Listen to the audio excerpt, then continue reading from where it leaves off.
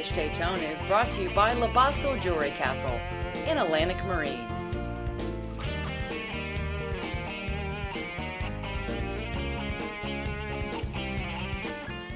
Hey, I'm Wynn, and I'm here getting a chance to cook my recipe. That was a winning recipe on the Fish Daytona recipe contest. And I'm going to be preparing a Mahi that is supposed to be on an oak-fired grill, but instead today we're going to be doing it in a wood-fired pizza oven. We're going to be baking it instead of grilling it. All right, so let's get to work then. Let's get to work then. You start on that, and I'm going to be kind of standing back watching and see how you prepare yours. Great. I got a few things to cut up over here, and once we get going, then we'll move outside to the other oven. Sounds great. Good? Okay. The ingredients that we have are stock. You could use fish stock, chicken stock, or vegetable stock if you preferred.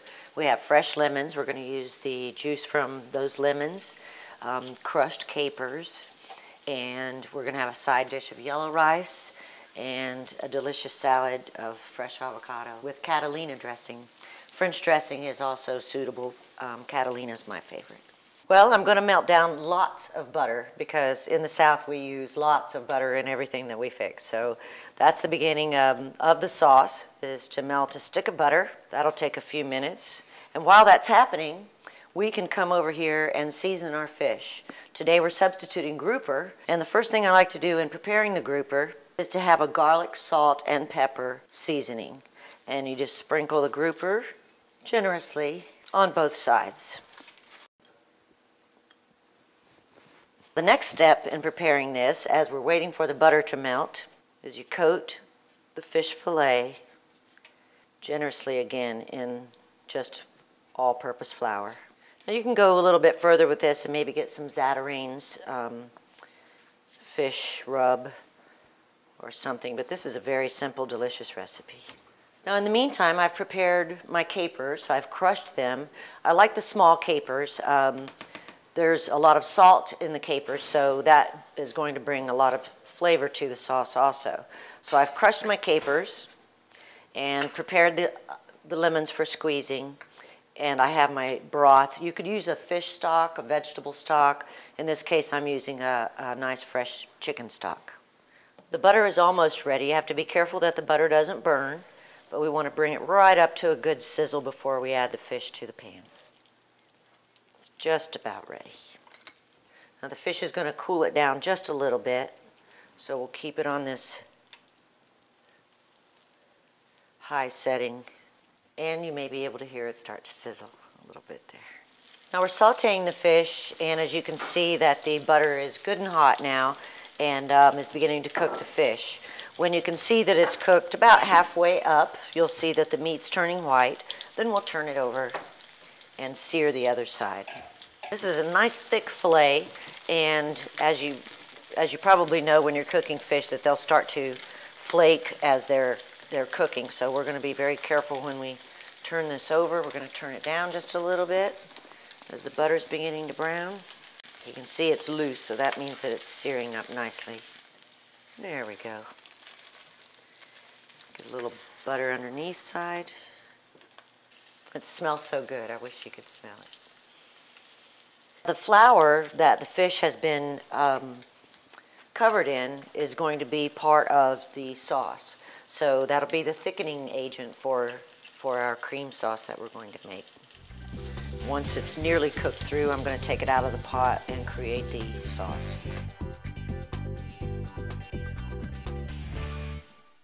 Labasco Jewelry Castle carries sea life and sport fishing designs. When your passion is for fishing, you're never far from the sea.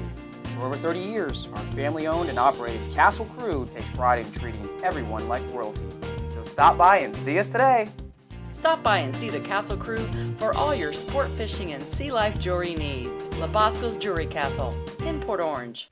Welcome back. We're here in the kitchen of Rick cooking our recipes that we won on Fish Daytona, the recipe contest. So I'm preparing a lemon caper sauce while Rick is preparing all of his wonderful dishes to take to the backyard grilling station.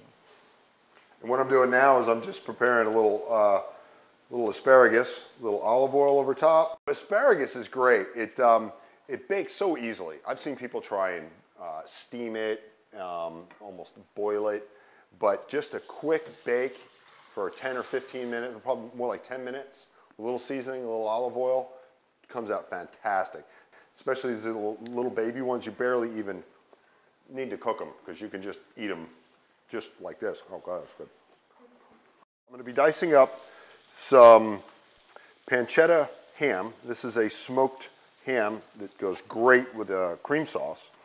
And I'm going to saute this up with some shallots and some conch. And this conch cream sauce is going to be really good with the mahi. And then I'm going to pan fry up the mahi, get it a little brown, and then throw it in the oven and bake it for a few minutes. So here's our conch. Just going to cut this up nice and fine, dice it into little pieces.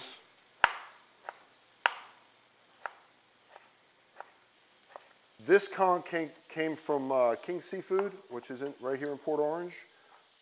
It goes great with the cream sauce. I'm going to take my filet now and put it on a plate to the side as I'm putting together the lemon caper sauce for the topping of the fish.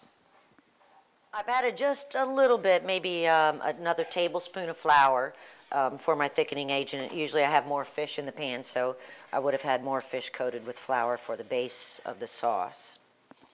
I'm going to add the capers. You can hear them sizzle. It's going to just burst the flavor of those right into that sauce.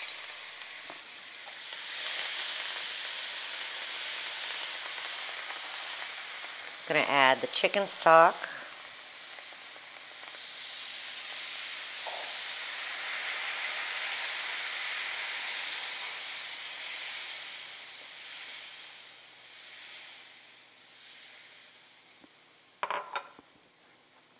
And stir until it starts to become thickened, at which time we'll add some lemon juice.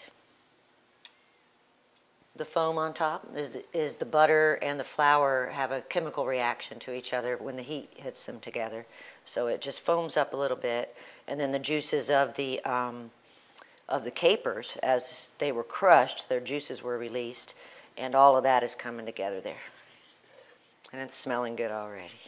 I'm going to get my stuff together, and I'm going to start heading out towards the oven outside. Get our stuff together here. We'll be right back after these messages. Make a difference in just a little way and contribute to your favorite charity. It feels good when you help your community. Okay, our sauce is beginning to thicken up.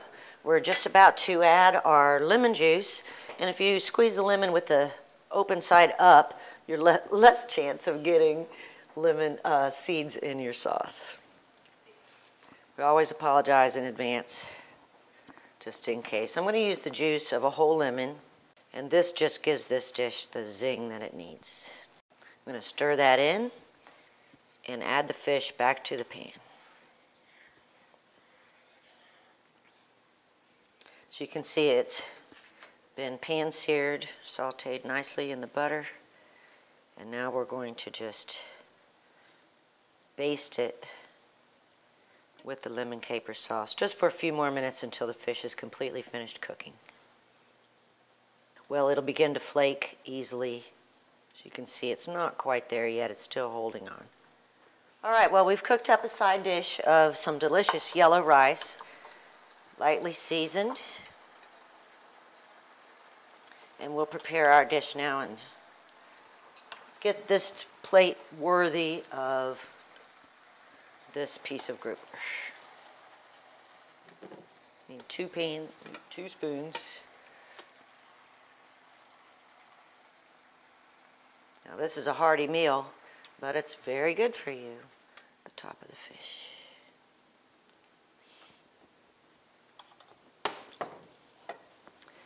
And now we can always have some more lemon if anyone decides, and to top it off, we'll give a little dressing to the avocado.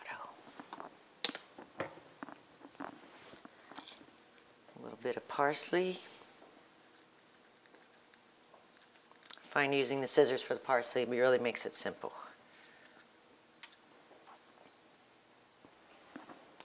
And there we are. A winning recipe from the Fish Daytona recipe contest. This is grouper with lemon caper sauce, avocado salad on the side with a delicious spoonful of yellow rice.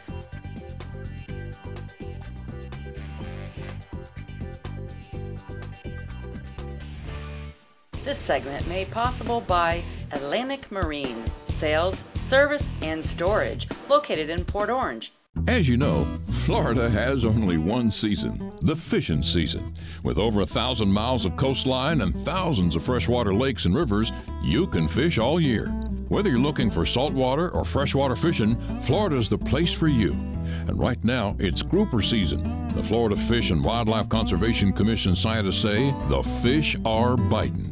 So get your friends and gear together and just go fishing. Florida, the fishing capital of the world.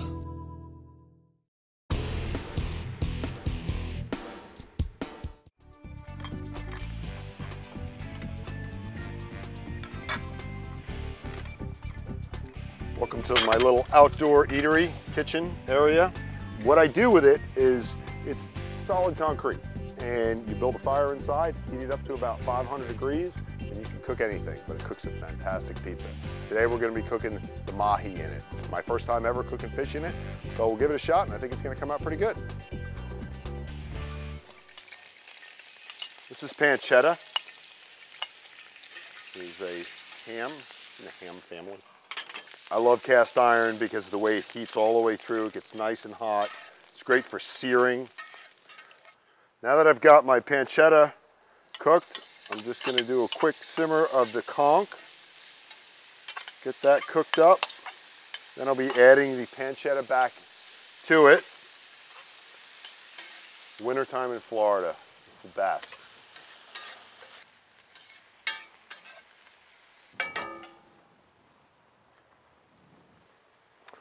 A little butter.